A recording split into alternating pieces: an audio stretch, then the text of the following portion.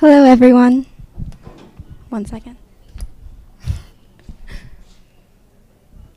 Okay. Hello, everyone, and welcome to the People's Forum. My name is Kate. I'm the editorial coordinator for 1804 Books, the bookstore you passed up there in the front.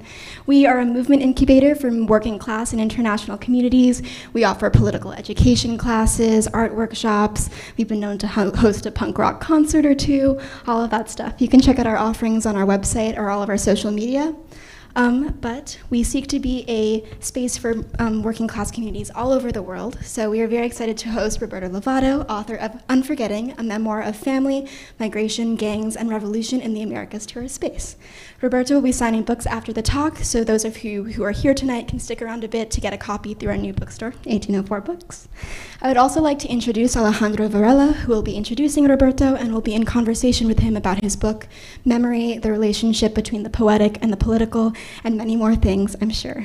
Alejandro studied public health in graduate school at the University of Washington, and his work has appeared in The Point magazine, Boston Review, and Harper's Magazine, among other outlets. His first novel, The Town of Babylon, will be available in March, and his short story collection, The People Who Report More Stress, will be released in the spring of 2023, both published by our friends at Astra House.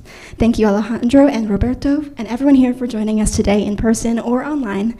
Let's give our speakers a very warm welcome. Take it away, Alejandro. Can you hear me? So this is my first indoor event since the pandemic started, and I have 2 kids at home, so I'm keeping the mask on. If you can't hear me, just signal to me, and if I'm speaking too fast, also signal to me. We good? All right. So good evening, buenas tardes. Thank you, Kate, for the introduction and for hosting us here at the People's Forum. I'm glad to be able to have this conversation with Roberto. But first, I would like to take a moment to acknowledge that we are in the ancestral homeland of the Lenape, that New York City is home to the largest urban native population in the United States, and that a conversation about the repatriation of indigenous lands is both feasible and long overdue. All right, now, on to the matter at hand. Roberto Lovato is a journalist, teacher, and the author of Unforgetting, published by HarperCollins, a memoir picked by the New York Times as an editor's choice, which the paper also hailed as groundbreaking. An award-winning author, Lovato is the recipient of a reporting grant from the Pulitzer Center. His essays and reports from around the world have appeared in numerous publications, including the New York Times, Guernica, the Boston Globe, Foreign Policy, The Guardian, Los Angeles Times, Der Spiegel, La Opinión, and other national and international publications. In the face of the tragedy and crisis of the war raging in El Salvador, Roberto made the difficult decision to join the FMLN guerrillas fighting the US-backed fascist military dictatorship responsible for killing 85% of the almost 80,000 men, women, and children in El Salvador during the war. This is according to the United Nations Truth Commission report.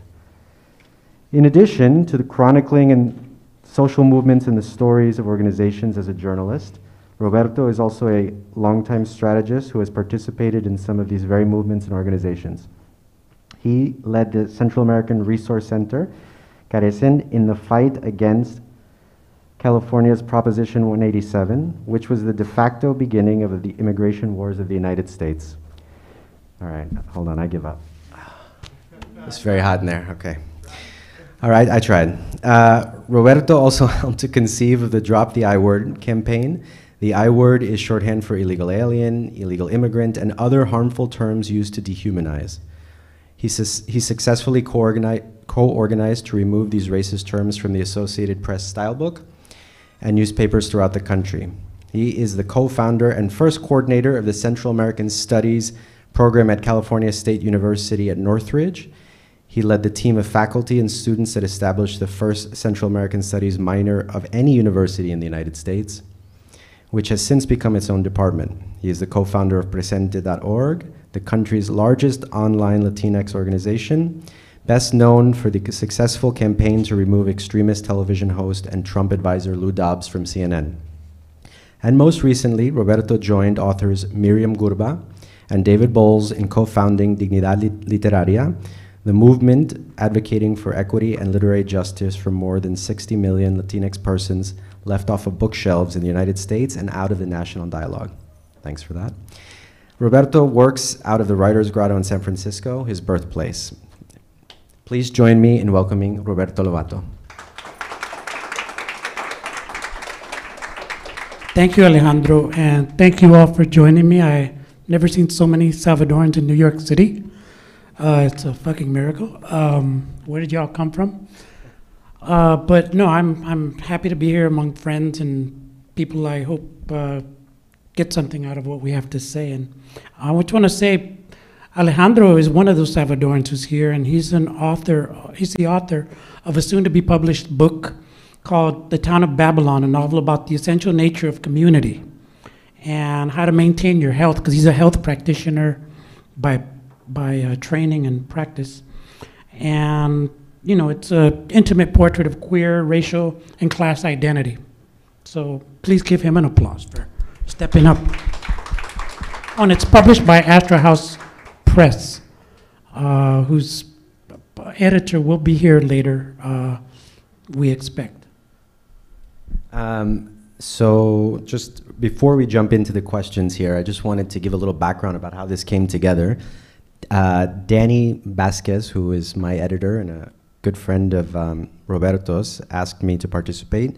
And to be honest, I said, I mean, as you heard Kate say, and Roberto just repeated, I have a fiction book coming out next year, and that's it. And he is a story journalist, 30 years into his career. He is a revolutionary truth teller, a poet, a warrior, and a survivor, as we will see in this conversation. And I'm like, are you sure? And so we had a talk, and he said to me, Alejandro, you are the authority on what you know and what you've lived, but you're also the authority on your own ignorance. So only you know what you don't know. And I really appreciated that. So I'm just going to begin real quick by saying that, yes, I am the son of immigrants, one of whom is from El Salvador, and my early perceptions of the country were filtered through her. A parent who never spoke directly about the political landscape or anything. I would hear stories of una tía guerrillera, but very little. I gleaned from some stories that my mother left because of the stress and violence that she had witnessed and experienced, but even that we never talked about. So to me, El Salvador was Semita, pupusas, Izalco, and I mean the restaurants in Queens, not the volcano, the Oliver Stone movie, and then a few random memories that I had from one-week trips that I took as a kid. And it wasn't until later that I became acquainted with the country's history and my country's complicity in its oppression. And it wasn't until I read Unforgetting that I saw all of the pieces come together. Not only the struggles of a people and a place, but of families and individuals. And also the beauty and the fighting spirit of El Salvador and its people, here and there. The telling of which is the product of Roberto's process of unforgetting. So tonight we're going to talk about the book, but we're also going to talk about the role of memory and art in political action, which I think about a fair bit. So I write fiction, but I tend to write as if I were having a very real conversation with the reader. And specifically, I imagine I'm trying to persuade a liberal friend that a radical approach to remedying injustice isn't only humane and logical, but often efficient and cost-effective. And so, yeah, like I'll write a short story about queer sex in downtown Manhattan. I've written a few of those. But what I want the reader to walk away with is an awareness that, for example, the greater the gap between the rich and the poor, the worse the health of a society is overall. And when I write about a Latinx family's suburban odyssey, I want the reader to put down the book and contemplate how our country can pump $1.5 trillion into Wall Street after 2 weeks of a pandemic, but then deny a national dialogue about reparations for the descendants of enslaved peoples after 400 years. No? So sure, I want to entertain, I think, like most artists, most writers, but I also want to create visions of the possible and to instigate, which aren't mutually exclusive. And so if I'm very interested in this conversation with Roberto tonight. And so let's get going.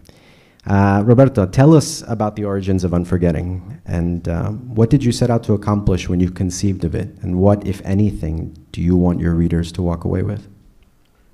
That I used to have hair, first of all. That's one of my main things I want people to remember. No siempre he sido pelón. The book comes about first out of love for my people. You know, we love ourselves, and you look in the English languages, there's nothing that says we love ourselves. Pretty much, I would send students at Cal State Northridge, when we created Central American Studies, to go out and find articles about Salvadorans, for example, and inevitably what would come up? Gangs, says my friend Carolina, former gang member herself, sorry. Yeah, gangs. During the war, it was refugees. And now we've graduated to these two-dimensional images of pain and sound bites of suffering that you see in the stories of child separation and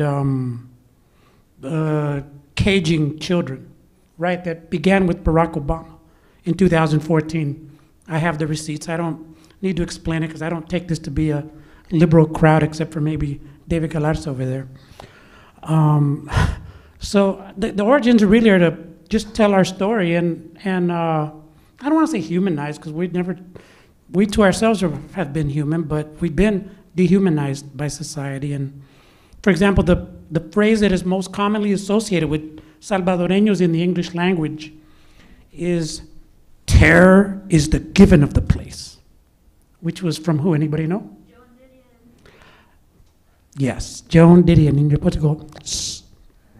So Joan Didion spent all of 2 weeks in El Salvador during the war, and went to spend a lot of time in the air conditioning offices of the embassy, accompanying them or, in their offices. So she came up with this deep, profound statement about El Salvador and Salvadorans. Terror is the given of the place.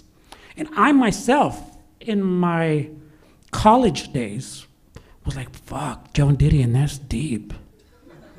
Like, whoa. And I wanted to fit my reality, like, wow, it is. Terror really is the given of the place. And then, decades later, as when I became a writer, because as you hear from the bio, I spent some time doing some other things before I became a writer. And I was like, hey, hold on, man. She spent fucking 2 weeks in the embassy. What the fuck does she know about terror? I spent, 57 years of my life connecting to this tiny country of titanic sorrows. And it ain't just terror, it's a lot more. So I wrote the book because I wanted to say to myself, to my family, and to the world, yes, terror is a given of the place, but so love is also a given of the place and of the people. So I don't know, I put a lot of love into this thing. I don't know if it comes out, but sí, le puse mucho amor, como decimos. I guess the other reason I wrote the book was to explore the working, the effects of forgetting on society, on to explore amnesia in individuals, amnesia in families, amnesia in nations. You don't get a fascist state. You don't get the inklings of fascism without amnesia. I knew this from the Salvadoreño experience of war against a fascist military dictatorship and the way that identities were formed because of forgetting. So I thought, I want to fight that, so we're going to unforget. And along the process, I got to excavate parts of myself that I had forgotten. In some ways, some of the best parts of myself that I had to be quiet about, whether in family or in political circles. And I guess the last reason I wrote the book was to create a blueprint to drop as much knowledge about how to navigate the vagaries of perpetual crisis that we now live in and that will be the society that your children, families, and loved ones will grow up in. So I think Salvadoreños and Salvadoreñas have something to offer the world in terms of how to navigate perpetual crisis. And so I wrote a book that aspires to do that. So I think now we're going to play the video. Yeah, you'll see basically the 2-minute elevator pitch.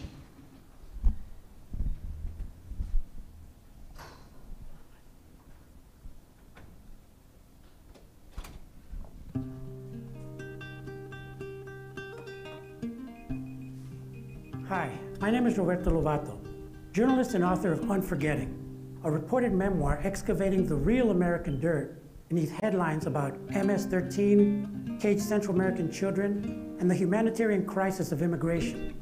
Headlines in which the voices of Central Americans in the United States have been silenced and forgotten. Unforgetting is also about an underworld journey, my journey across the cities, forests, and deserts of the 2,500-mile chain of forgotten, dead, and devalued life that begins in El Salvador, where I visit mass graves, morgues, and hideouts where gangs and governments have killed, dismembered, and disappeared their victims for decades.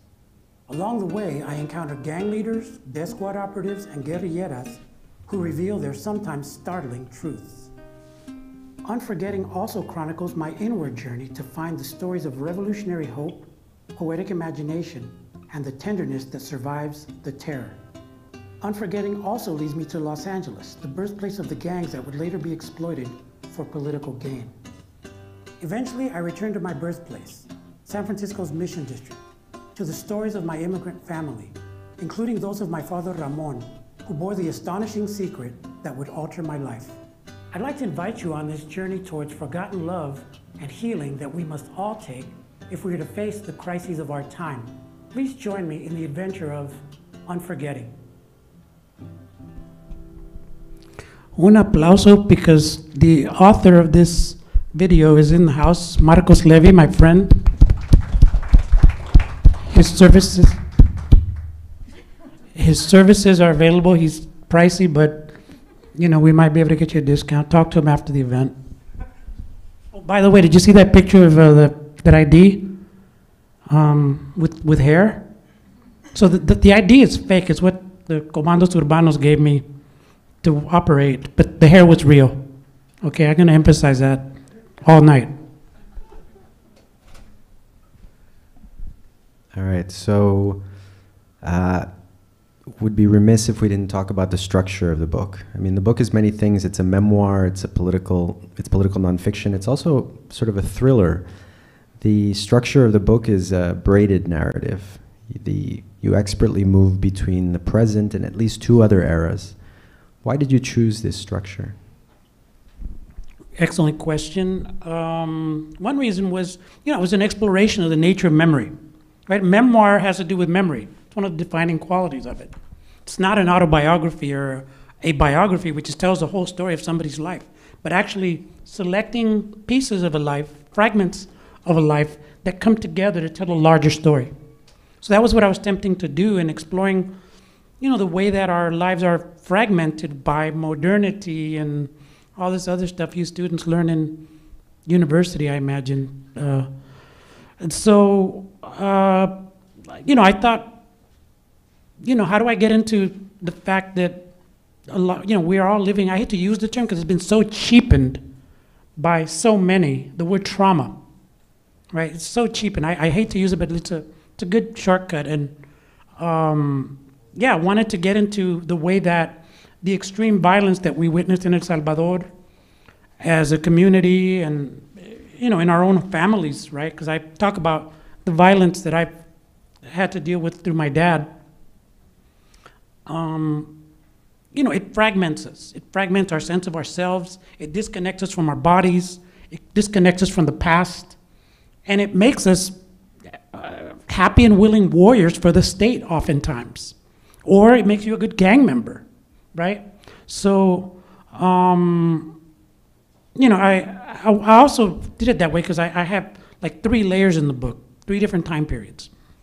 The present, which is kind of the journalist search for why El Salvador, when I'm there in 2015, becomes the most violent country on earth in terms of homicide statistics. So there's a journey to search there, one layer.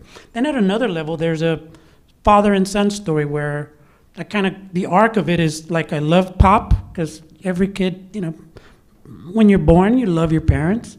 And then I grow in adolescence, I start learning about Pop and some of his underworld dealings, and I start loving and hating Pop. And then love, hate, and rebel against Pop and the state of El Salvador in the United States. And then come back and love Pop on my own terms again. So I want that's the second layer. The third layer is pop story, which he has this really astonishing secret that I don't want to, kind of, if it was a movie, I don't want to spoil it.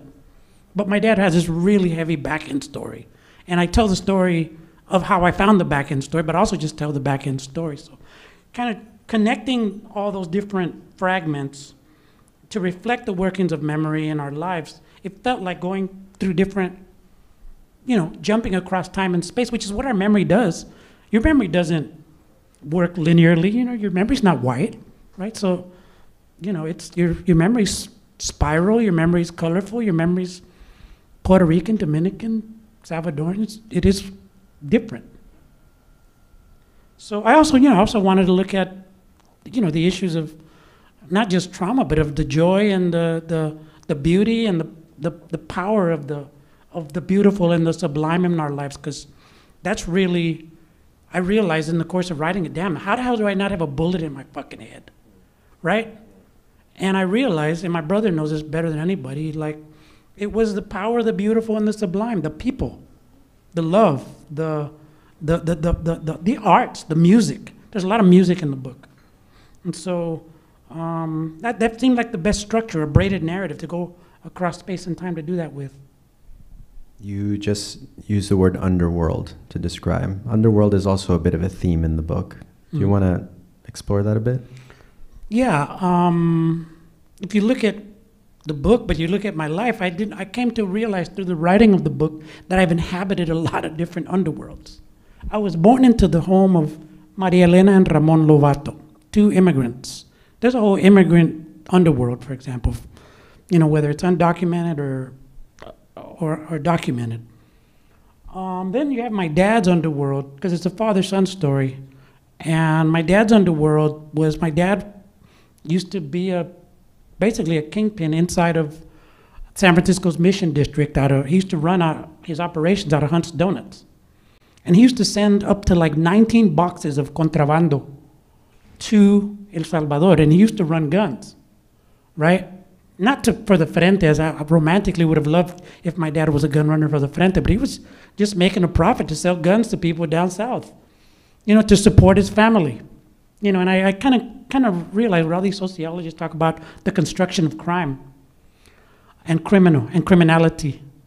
So there's that underworld. Then there's the underworld of the gangs, the dominant trope and metaphor of Salvadoran identity.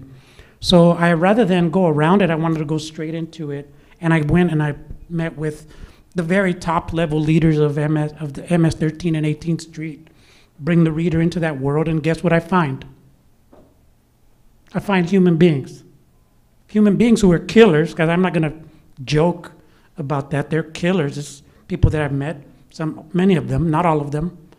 And but even the killer has a history that's been forgotten, right? And you want to talk about trauma. If you want to talk about a killer gang member, you're talking about a walking, talking, shooting, unresolved trauma.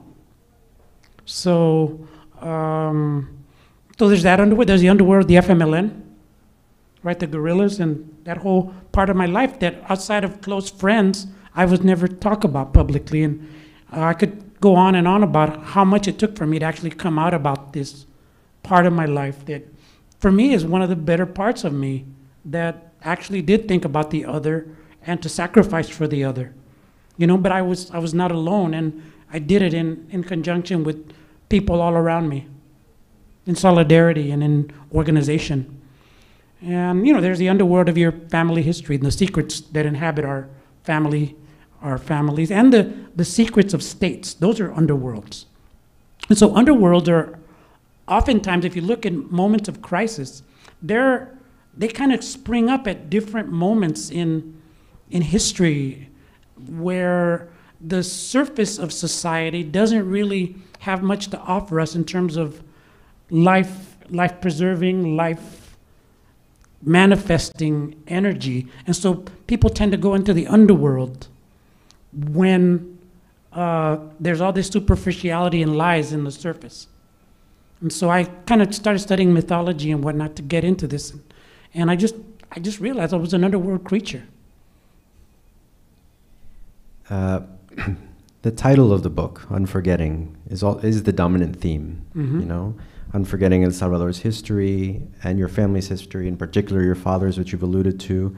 But along the way, part of the remembering includes peeling away the white supremacy of Americanness.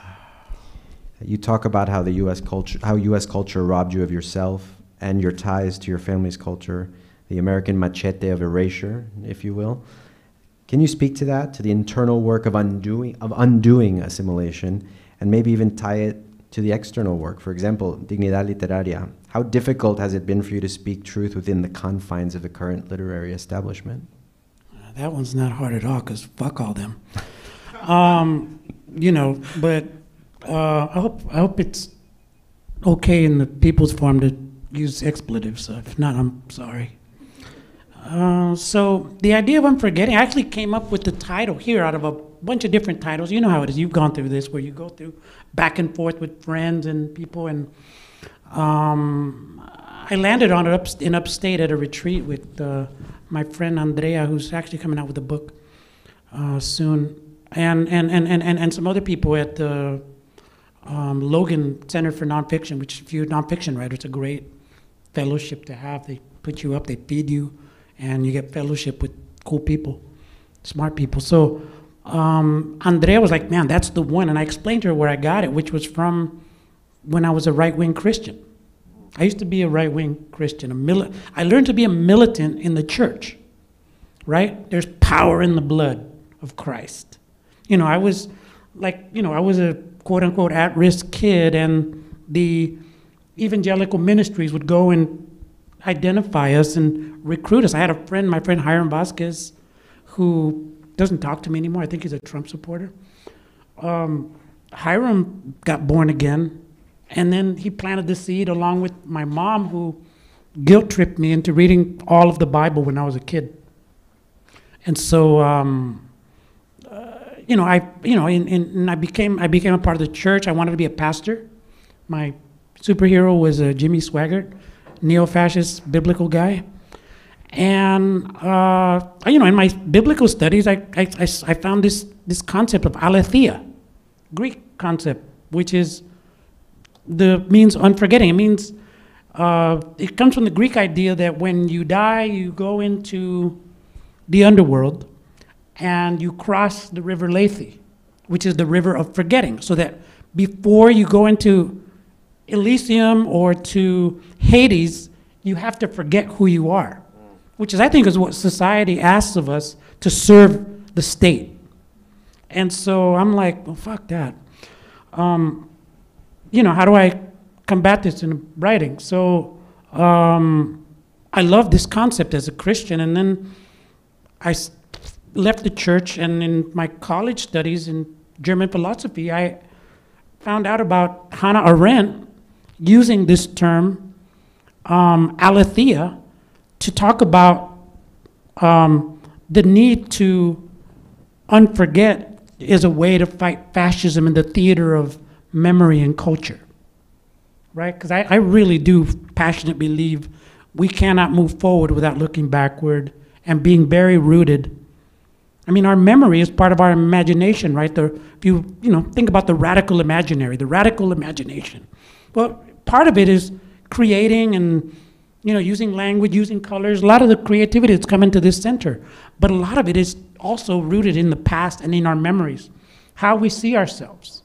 So, I think Unforgetting is critical at this stage of our game, because, especially you young people, you have to have a sense of your own history if you're going to fight forward to defend something, right? So, the state knows this, and I think we need to remember it. So that's where the title comes from, and that's kind of my jam right now. Really still, I really think that, and I never thought I would first write a memoir. Second of all, I geek out on memory. But I really do believe now that I can see very clearly, and I try to express it in the book, to show the very deadly workings of bad memory or no memory, right? Whether it's in gangs, whether it's in the state recruiting people for the military or the police or death squads, right? I found a pattern of amnesia and forgetting in all these different folks that I met. So Dignidad Literaria comes about because, well, first of all, you know, we created Dignidad Literaria before that awful book that American Dirt came out. You know, we created it to jam up the AWP, the Association of Writing Programs, which is one of the biggest literary forums in the United States.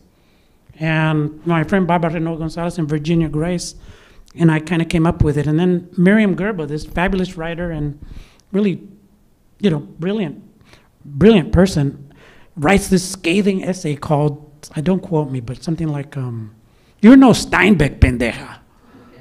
Right? And I was like, fuck, I like that sensibility. Let's. So I reached out to her and we started talking, and, you know, we started, you know, saying, you know, I said, look, let's take this energy you put on this white woman and put it on the industry. You know, I had already organized plenty prior to last year. Wait, can we check in with the audience? Is everyone here familiar with American Dirt and what that conversation was about? Yeah? Maybe you want to... American Dirt's a book that was hailed by everybody from Oprah Winfrey, Sandra Cisneros, and others as this. Sandra Cisneros said this. She said, American Dirt is not just the great novel of America, it's the great novel of Las Americas, right? Now, basically, so step aside Gabo, step aside Gabriela Mistral, fuck you all, you guys. Here is Janine Cummins. She speaks for you all. She is the definer of the literary for us. That's how they sold it to us. So I was like, all right, le vamos a dar un talegazo a esa piñata. Boom! And sure enough, the piñata gave up candy. It's not the be-all, do-all. It's not about representation. In fact, that campaign was primarily about us, we ourselves, rising up to the occasion of our dignity in the literary community and saying, no, this awful book that is chock full of racism, terrible language, and I mean, this is basically a story of this mother and child, Mexican mother and child that ride the Bestia, the train that goes from Mexico, southern Mexico to northern Mexico that I've been on. And the only Mexicans on the train are the people who operate it and some of the crooks that want to pick off the Central American migrants. So she took this Central American story and she made it a middle-class mother who basically tells her kid, hey, listen, you know, we got to go on the Bestia. As if they didn't have the choice to say, do we ride your uncle's 4x4 Lexus to the border? Do we catch a bus? Or do we just fly into San Diego and overstay our visa?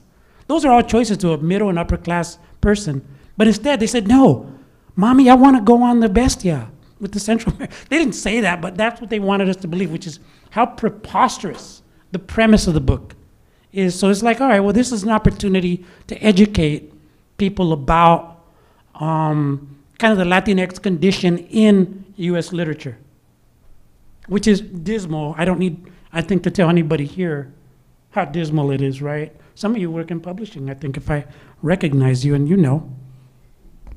Was it difficult for you to get Unforgetting published? No. Because I strategized my ass for 6 months.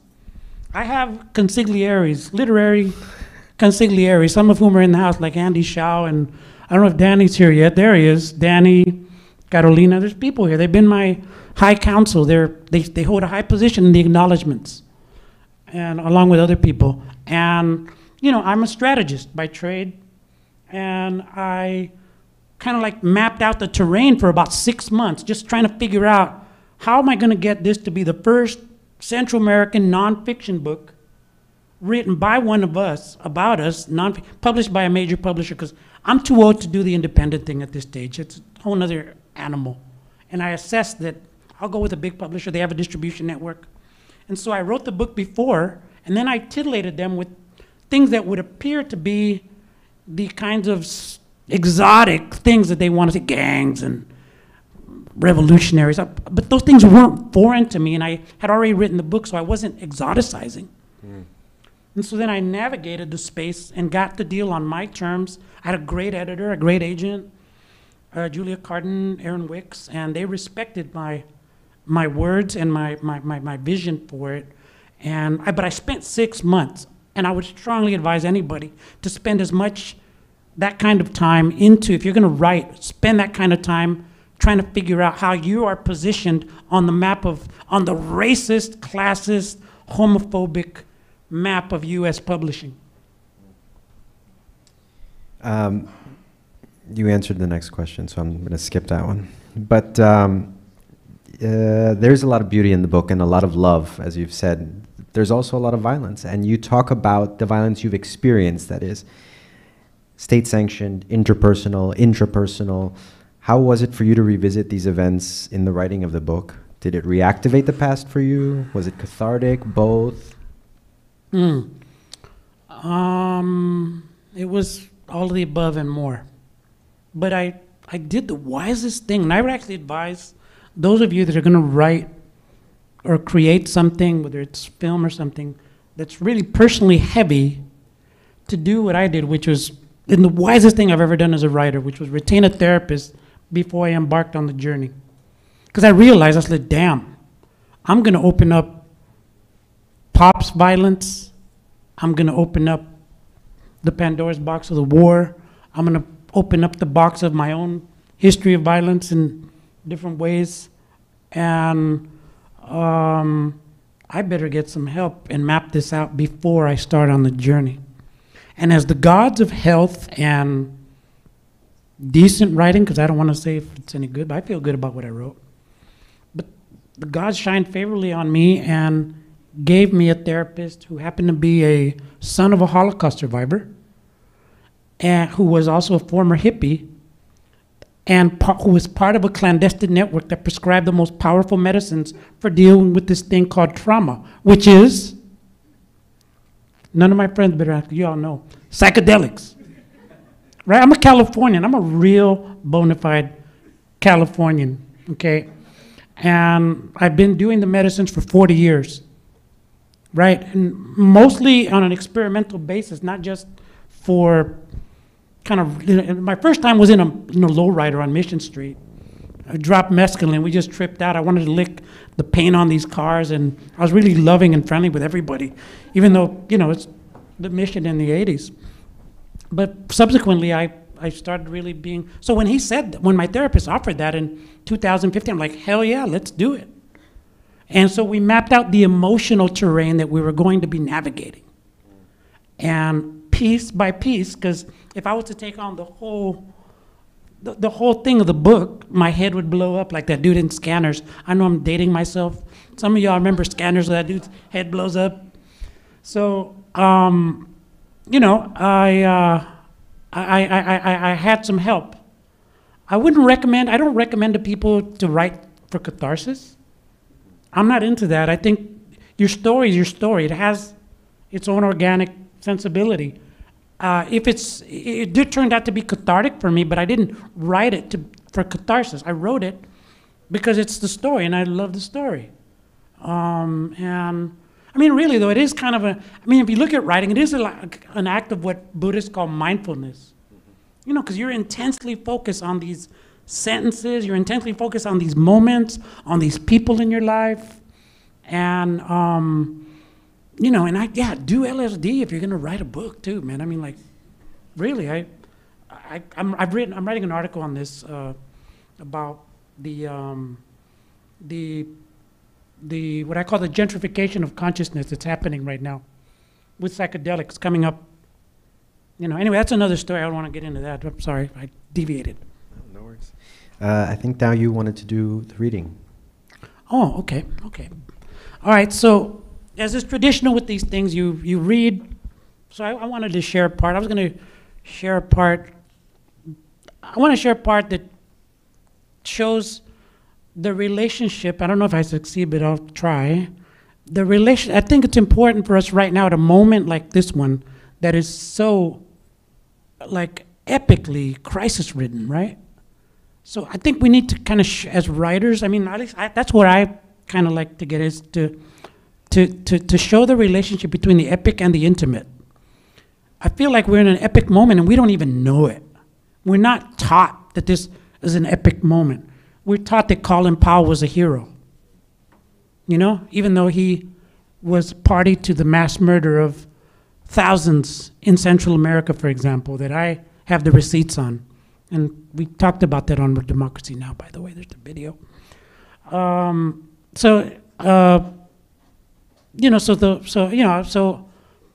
then you also want to show, like, my mission is also to show Salvadorans as regular people, even when you're in a war, right? And we spent a lot of time in war, 12 years as a people, and it affects us to this day, right? All the remnants of war.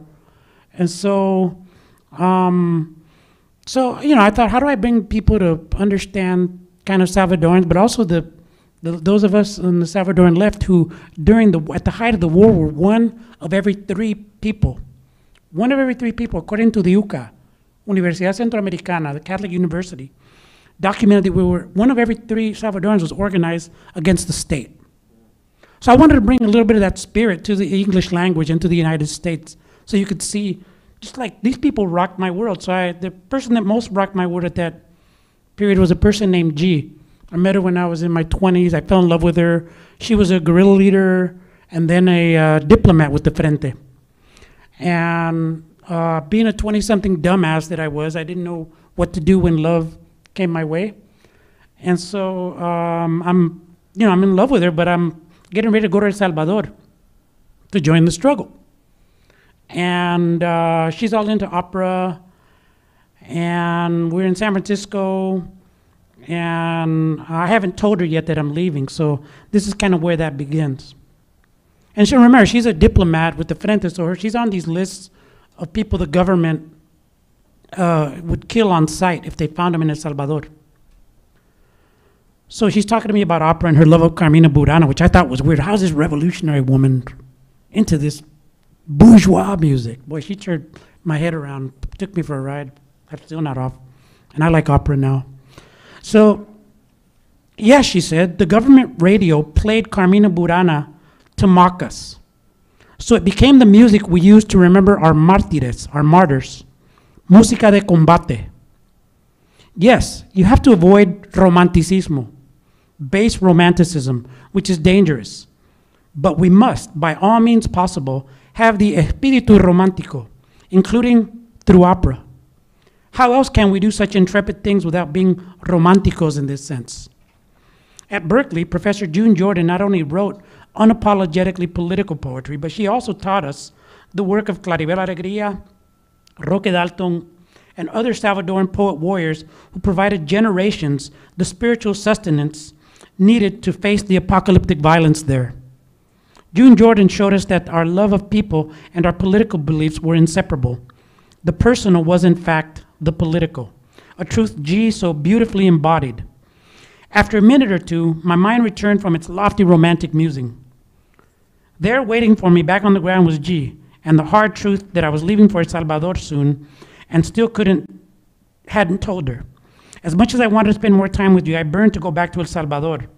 Yes, experiences in Chalatenango had moved me, but also my involvement with G and the Salvadoran revolutionaries called out to me in operatic ways to take on the ongoing struggle against fascism, continuing the work of the poet warriors and revolutionaries I'd read about at Berkeley, anti-fascists like Orwell, the Lincoln Brigades, Paul Robeson, Hemingway, and the warrior poets like Muriel Rukeyser and Gioconda Belli. The opportunity to be part of such a movement made me feel alive. Look, G, I began, I think the world of you. In the little time since we met, we've become pretty great friends. Yeah, you're a great person, a person I have a lot of respect for, and I'm learning a lot from. Yes, but I made a decision. I'm going to El Salvador and not sure when I'm coming back. I see. So you don't have any idea when you're coming back? When you'll be back? No, I don't. She paused, then she started crying. After a couple of minutes of tears, the resolute G returned. I won't forget you, Tito. That's what my friends call me, including some people here. She said, please don't forget me. Fuck, she's not making this easy by making it so easy. Unsure what to do, I remained silent and simply said to myself, adios, G. But when I got home, I cried. So then cut to San Salvador. I'm working with the Comandos Urbano, the urban commandos, which is a very different kind of a guerrilla operation from the, traditional image you have of the guerrillero in the mountains. So, I'm in my apartment, kind of safe house, where very few people know I am, except people in our inner circles. And I'm pondering, what the fuck am I doing here? Why did I do this? And in the weeks that followed, as my guerrillero work continued, my mind raced with questions, fears, and excitement, even as I tried to keep all the rules and responsibilities of my role straight. These included altering my routines, coding my messages, not talking with anyone about my business, and doing things in the least expected way, such as taking different routes to destinations. Sometimes Chamba, my responsable, the guy who I coordinated with in the Frente, and I would meet at El Camino Real, one of the swankiest hotels in the country, dressed as businessmen.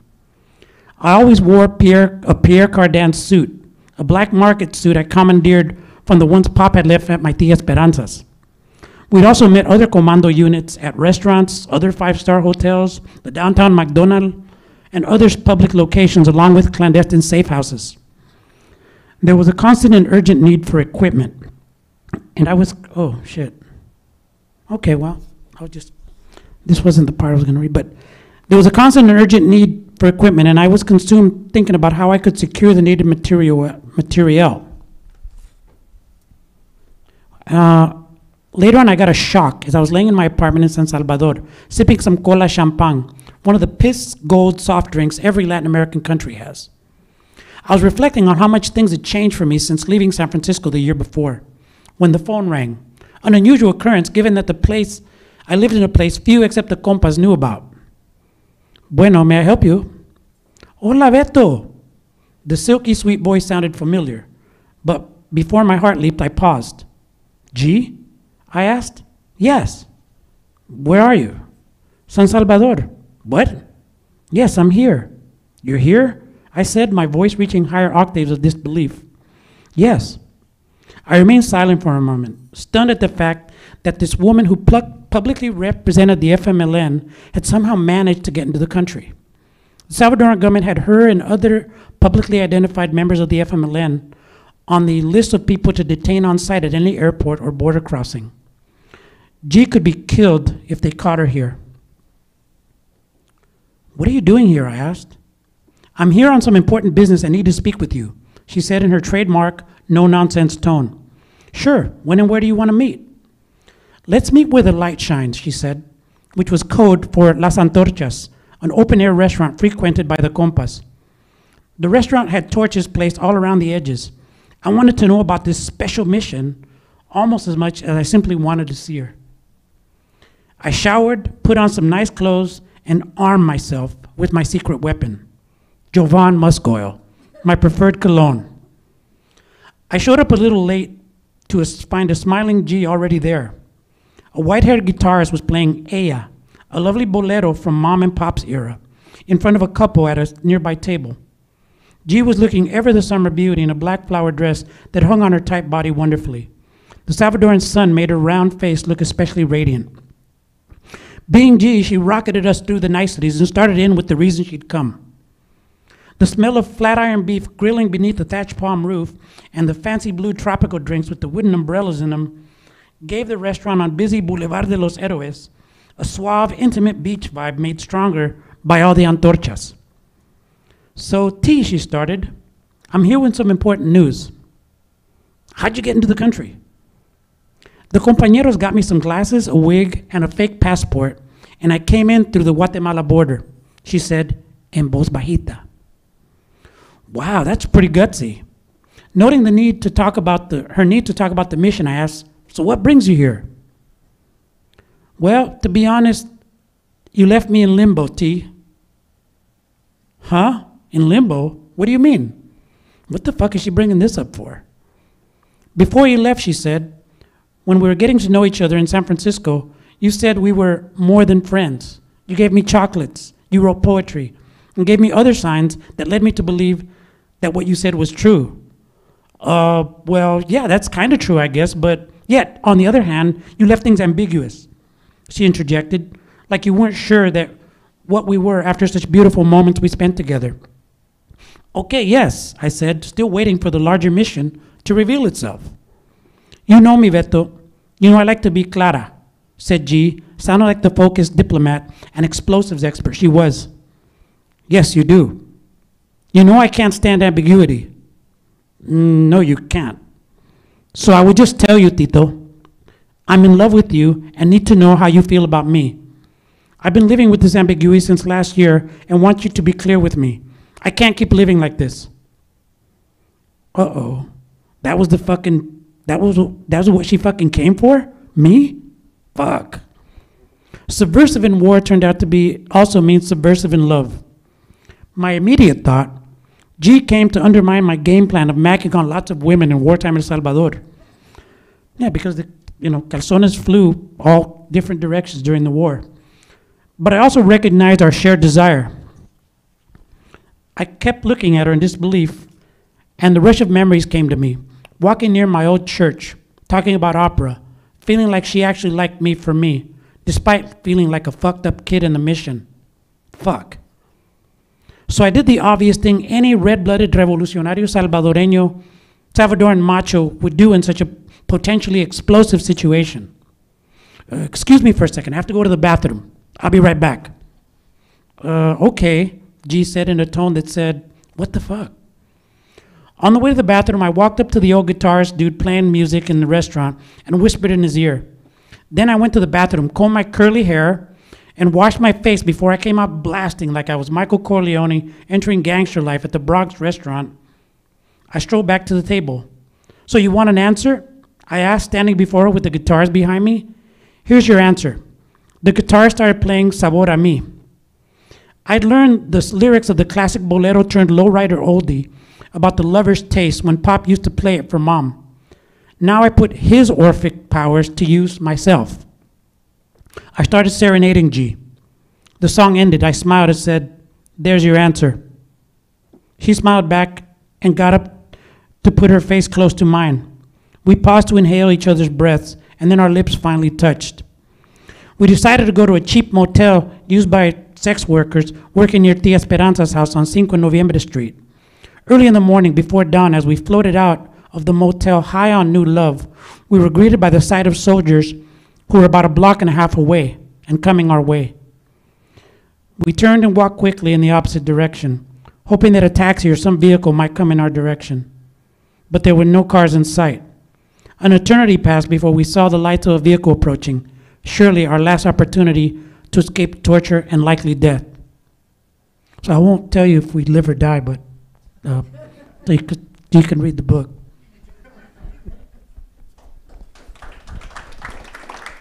Somebody just asked me, hey man, is that true? It's like a movie. I said, yeah, G is a living, breathing human being who I'm accountable to in the truth. So like, she doesn't want me to use her name, but if all the compañeras and compañeros in the frente and in our movement know who G was and they know me. So like, I had to, but people, I've had people ask me, that's not real, is it? Did you really live through that? I said, yes. I was going to ask you more about the poet-warrior tradition, but you somehow answered most of what I was going to ask you. But it's fine. There's a slideshow that's going to even answer that a bit more, I think. Do you want to get to that? All right. Yeah, this is stuff about memory, because I didn't want to just focus on the book, and okay, so any tradition, as anybody knows, is a construct. There's no such thing as a real, quote-unquote, tradition. They're all cultural creations. Traditions are. They're periodized. They're, and so I'm like, man, I identify with what I call the poet-warrior tradition in America Latina, right? Where you have all these folks who were like fighters, but also being kick-ass poets, literally kick-ass and kick-ass literarily, which is, I think, what we need to aspire to right now. I think we need to be powerful in action, but also powerful in our words and how we write and how we walk. So this is a brief, all right, so what am I doing wrong? Okay, there we go. So you want to know what my travels around this big, beautiful earth have taught me? a hint, has to do with this picture. Anybody? All right. It taught me that the border is a machete of memory designed to both erase history and divide families and entire peoples. That satellite pictures of Del Rio. Anybody remember Del Rio in the news? Recently? What was it? Well, it was where this happened, where these fascist Border Patrol folks went after, basically the Border Patrol is a media operation. I'm not sure I should, sometimes I'm like, should I share that image? And I'm like, yeah, it's there, people know it. But the point is, like, for me, is the borders are illusory and political theater designed to reinforce illusory identities that create and defend another illusion, national security. I learned that the borders are a machete of memory, a dangerous illusion that maims and kills child and mother innocence, regardless of who is president in any country, whether it's El Salvador, Central America, or Mexico, or the United States. Whoever's president, our people are still dying, being murdered by the states and their actions and their inaction. And I learned that even the most challenged and humble among us can and must do whatever we can to destroy that dangerous illusion of the borders in our minds, right? Because the border is primarily it's theater, it's not primarily physical, it's primarily cultural. And it shapes identities. I mean, like, starting with the identity of the nation state that at this point in history is truly illusory. I mean, it's always been illusory, but it's especially illusory now. So in the face of this, we need a poetic sense to create a line break, a pause in the false stories we're fed, right? A line break in any poem is like where you break the line and then you go into the next one. And you can do things when you break the line that kind of can stir the reader's mind. And that's the beauty of poetry, right? It forces you to stop and look at the page and sit with whatever's there. So my line break came in this scene that's in the book from Chalatenango, where you can guess what happened here. It was a bombing in this hamlet called Corral de Piedra, where there were about 16 children and some adults. And I won't go into I don't want to trigger anybody, but needless to say, this happened a lot in the war zones where your families that are in the urban areas didn't really know about it. Because la gente que más vivió la guerra fue la del campo, right? And that was forgotten. So I was working with the non-governmental organization, and wow, look at the states. They're outside not liking my message. So, if only we lived. So, this was a kind of a breaking point for me, a line break, where I decided, I don't think, I was still kind of, to be honest, kind of a liberal progressive at that point. And then it was at that point that I decided to join the Frente. And in the scene that I shared with you, I went back to get my stuff and to come back to El Salvador because I had made the decision.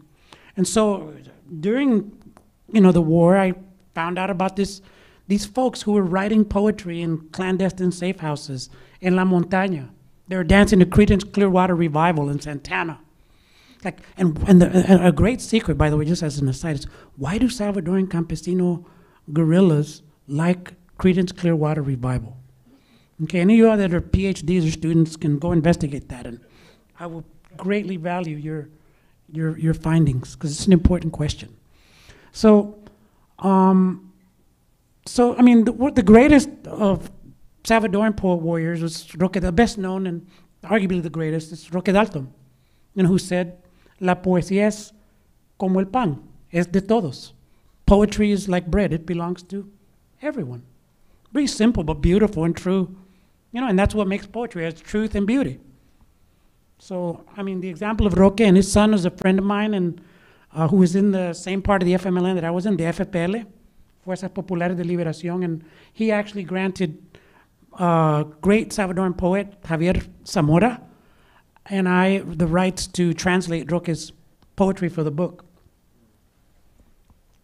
But it wasn't just, after they killed, Roque was killed by a guy named Joaquin Villalobos, who was the top commander for one of the 5 organizations of the FMLN, the Ejército Revolucionario del Pueblo, the ERP.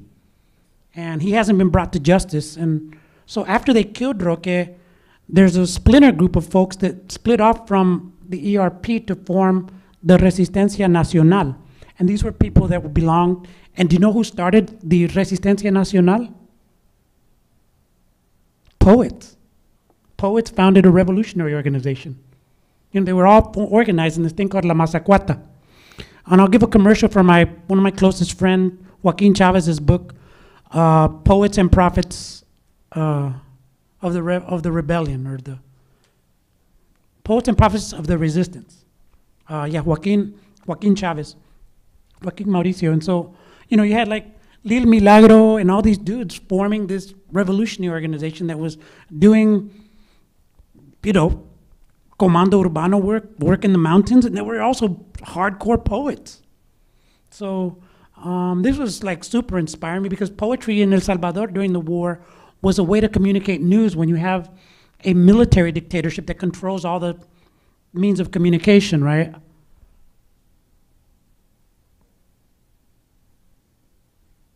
Oh, that was just another old poster, pretty cool old poster of from La Mazacuata. And so, I mean, I also locate poet warriorship, you know, here in the United States. You don't have to just be a guerrilla fighter. You can be a fighter for justice and be a poet warrior, in my opinion.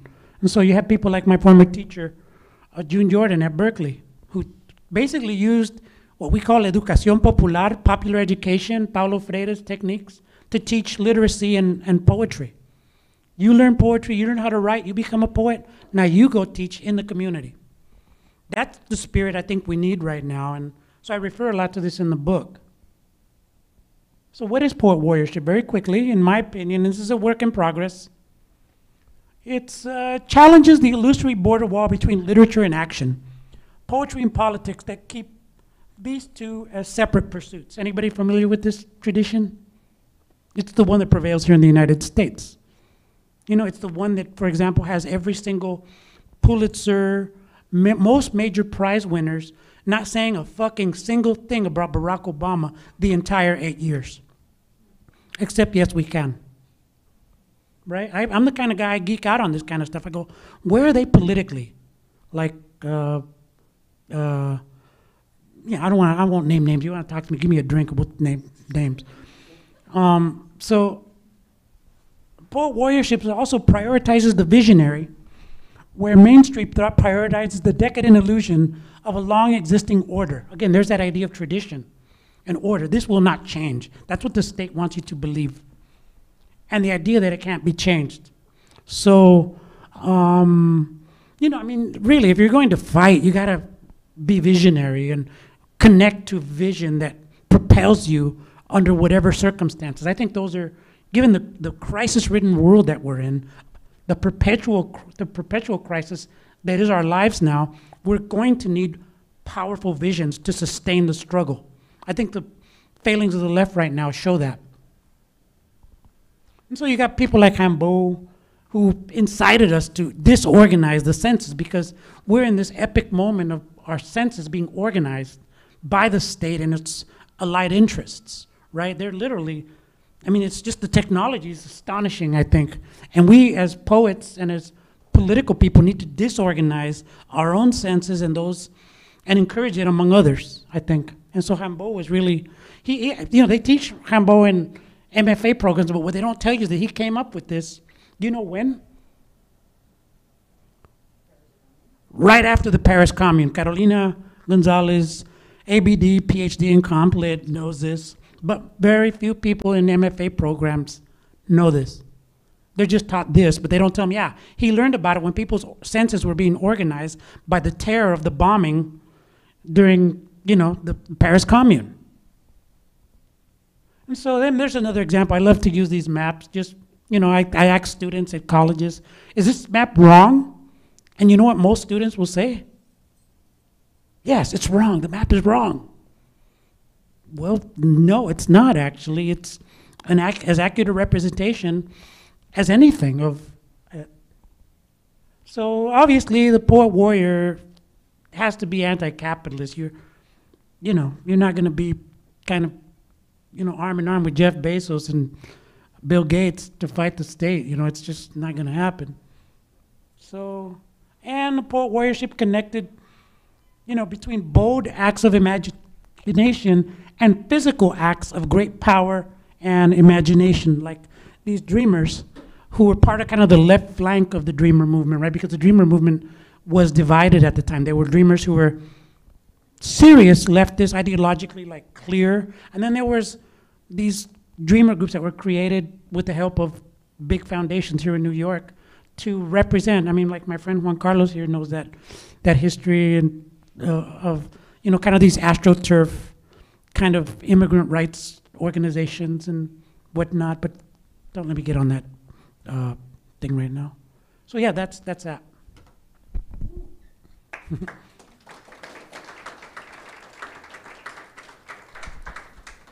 I think now we're going to move on to a Q&A. Uh-oh. So Kate is going to come around. So if anyone has a question, signal to Kate. Question, thought. I don't buy it. Hey, how you doing? Nico. So first I want to sort of contextualize, thank you, by the way, for the talk and for your book and 30 years worth of work. I think I want to contextualize the question in more for you to share with us any self-reflection when it comes to core to the book, right? Is thinking about counter narratives, thinking about complicating sort of now decades worth of information and also lack thereof, right? There aren't many films or shows about Salvadoreños? Or? Yeah, about Salvadoreños. Okay. But a lot of us also hold with us, right, the things we learn, the ideas that are often harmful to ourselves as a community too, right? And so can you tell us about a moment where you had to sort of confront ideas maybe around homophobia, right, within ourselves, or even how we thought and remembered El Salvador? I'm part of a generation that's questioning pride and the nation state and nationalism. So, I'd really appreciate if you could reflect on a moment and how you confronted that. Was it through community? Was it through therapy? Was it how was it that you confronted those things? Well, that's a great question. There's a whole subtext in the book about nation states, and I hate nation states. Not just the United States, but El Salvador, the nation state of El Salvador. Actually, you look at the opening quote. Let me read it real quick as a way to get into this. So it's a quote by a guy named Ernst Renan, one of the preeminent theorists of nation states back when in the late 19th century. Forgetting, I would even say historical error, is an essential factor in the creation of a nation.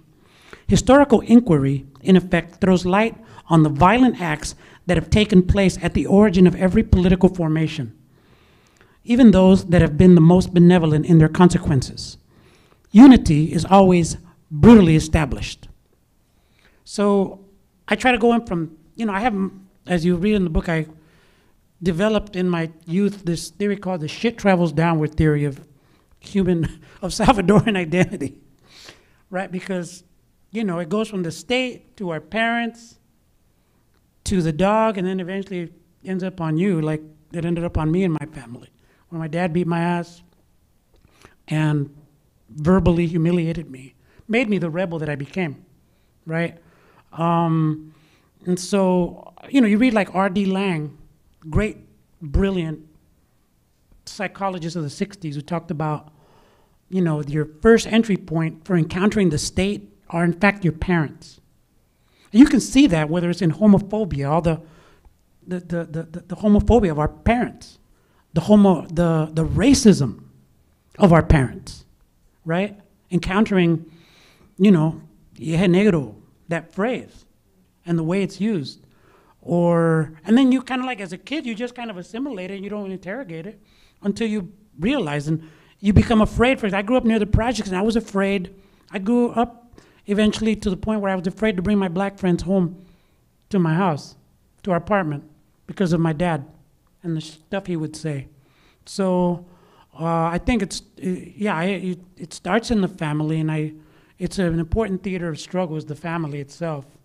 Do I want to encourage young Salvadorans to go and kind of engage their folks? Yeah, engage family members. I feel the same way about nation-state identity, too. I share that with you. Thank you for the question.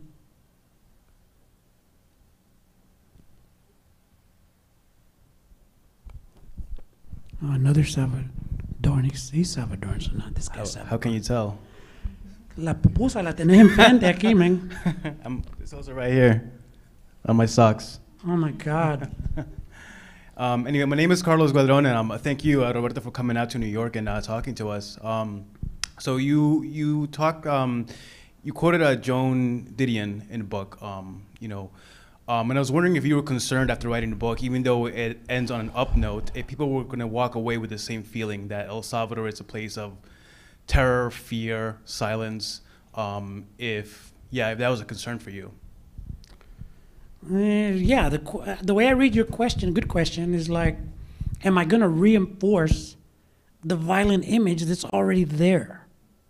Well, if you notice in the book, I don't really go into a lot of scenes where, there's a few scenes where I feel like, I'm taking you on this journey that I've been on as a memoirist. So you got to feel my gut, you got to feel my heart, you got to feel my mind. So I select moments where, boom, right? But yeah, I was very cognizant. Like, there's a scene with a guy who is at the very top of the gang chain, of both gangs, Santiago. Santiago was I call him a gang diplomat, because he was part of this political commission, basically, that the MS-13 and 18th Street gang established.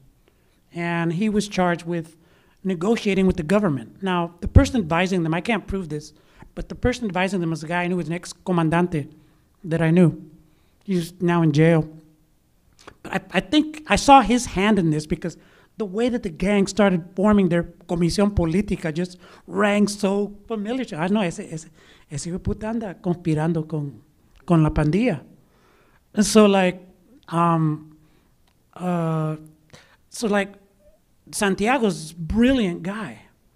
And he has this, when I meet with him in this clandestine place, and he hunted like any of the leaders is, and was one of the few that was free. He had this book on the table, The Hunger Games. And I could, eventually I figured out, and I'm kind of scared because this dude's scary, and, these guys could take you out if they don't like what you say. He had this book, and it was like those, and I compared to these white ladies in Berkeley who put, those art books on the coffee table to, hey, let's talk about Diego Rivera and Frida Kahlo, or something like that. And, we start talking books, and Santiago ends up starting to talk about, I kid you not, Homer, Galeano, Garcia Marquez. The guy was supremely well-read and articulate. And he even quoted the, ¿cómo se le llama? La Real Academia? Yeah, the dictionary, the Bible. ¿Cómo es? Gracias. Real Academia Española. He quotes this thing to talk about what the state is doing with media. I'm like, that's brilliant. No es por nada that he was up where he was. So I do this, and he's a father of two, and he says he would never let his kids get in a gang. And he loves his kids, and he's a killer. And that's kind of the contradiction I want the reader to come back with. I don't want him to, and I figure instead of running away from it, I want to go into it. Into the heart of darkness, quote unquote, which is the frame that Joan Didion and most white writers have used to talk about our people. Go into the heart of darkness to find the heart in the darkness, to show the heart, because you're not going to deny the darkness, not just of El Salvador, but of the United States. And I think the book, at least I try to show the how violent the United States has been, how complicit it's been in the mass murder of our people. And that's why, to this day, I don't call myself American. Like there's a whole chapter when I saw that stuff in Chalatenango, I stopped calling myself American forever. Going back to kind of the nation state, I'm like, fuck that, I don't want to be that anymore. And I created my own term, American, with an accent on the E. And if you ever want to like destroy the border, just put an accent on the E and start calling yourself American. And you destroy the border instantly. That's kind of the point. I mean, I really do believe in, again, I'm sorry if you New Yorkers are offended by my sensibilities, but I really do believe in consciousness. You know, I don't know if my friend Andy's still got some California in him, comrade, but really, consciousness, good question. I'm embarrassing my friends for showing up.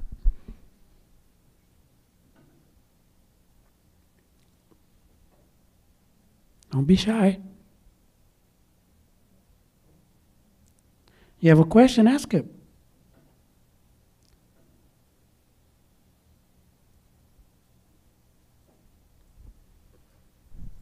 Sorry, remember I had to hog the mic a little bit. Salvadoran stepping up for a bro. Thank you, man. Another question is, have there been any consequences to revealing your family history, like psychological, legal, emotional? Ooh. Anybody planning on writing a memoir here? Okay, one. Anybody else? Anybody planning to write a memoir? And also, it's on Facebook right now, right? Kate? So, yeah, what I did, you know, I used my strategy. I like, okay, I got to map the terrain. So what's the emotional terrain I'm going to traverse in outing Pop, in not just in his glorious Orphic powers. My dad's a super poetic dude, really funny, you know, but I'm also going to out him for being violent and for having humiliated me. Las cosas que no se hablan. Right? I wanted to model behavior for the Salvadorans who know exactly what I'm talking about. You know, we have to not just confront the state, we got to confront the expression of the state. There are families. That's kind of the big point of, that's backed up by the shit travels downward theory of identity. So like, so I mapped out the terrain and I preemptively struck with the people I thought would have issues with me exposing my dad in his glory and in his not so glorious sides. And it worked. I'm an organizer. Just be an organizer. Align people, you know, Marxist, Leninist, or whatever your preferred drug of choice, you know, approach people and organize and align them to get the desired outcome. And for me, the desired outcome was peace in the family and to have them embrace the story. And all my family embraces the story because they see that I was true, even my father. Because my father, when I told him what I was going to do, mire, iba a ser justo. You're going to be just. Sí, papá, voy a ser justo. And I told him also I was going to talk about his ancestors who were, some of whom were murderous.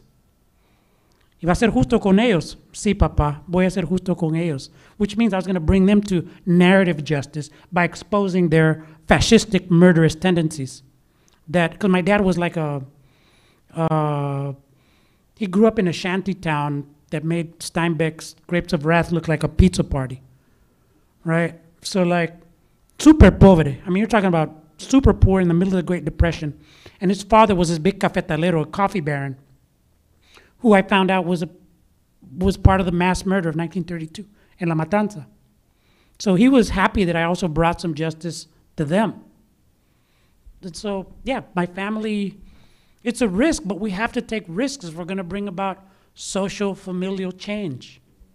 I think individual change as well. If you're going to take a psychological approach, you got to risk looking at yourself in all your own glory and your own ingloriousness.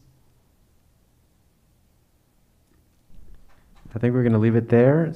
So that we have enough time to sign books. You have Yeah. enough time. Can I just say thank you to the People's Forum? Kate especially has been awesome and like super professional, and you know, it's really cool to be super professional and super political, man. I love that. So thank you, People's Forum, and also to Danny Vasquez, who kind of like, I was coming to New York and I wasn't going to do an event about 2 and a half weeks ago, and Danny persuaded me, and he persuaded me that this was the place to do it, and that you were the person to moderate, and thank you. Yeah, then he persuaded me. Yeah. Yeah. Thank you. So we're all carrying Danny's water in some way in the back. So, but thank you all, and thank you all for showing up. Thank you, Roberto.